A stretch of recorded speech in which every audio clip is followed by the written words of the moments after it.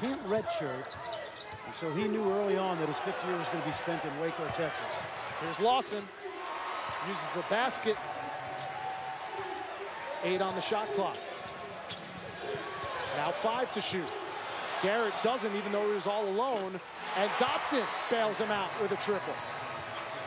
I call it no mistake, guys. He seems to be in the right place at the right time. Watch this lob. Oh, and there he is with the throwdown again.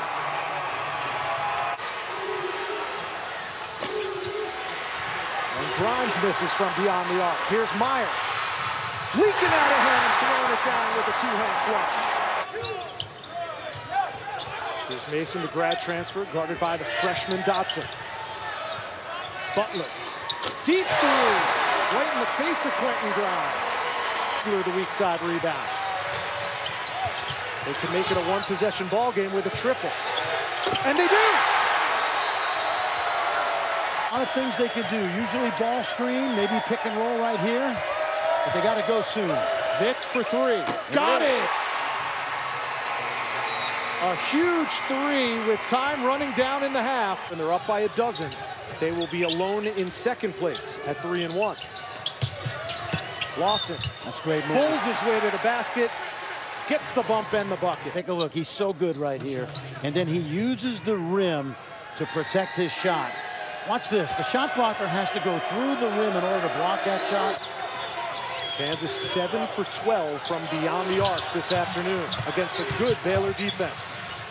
And Lawson, it's automatic when he gets that low. It allows Lawson to operate an area of the court that he's really comfortable in.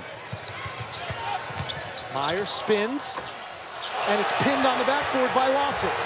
Garrett leads the break. Meyer tried to sell the foul, but didn't get either. Nice. What a no-look. And Flo Thamba has his first bucket. 10 on the shot clock for Kansas. And Vick, straight away triple.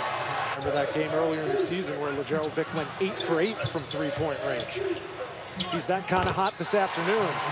And Ochai Agbaji is chipping in. He has a new season high now with 9. They play unselfishly. They had a trip to Canada in August that we, of course, chronicled on ESPN Plus. They have played really hard. Look at this.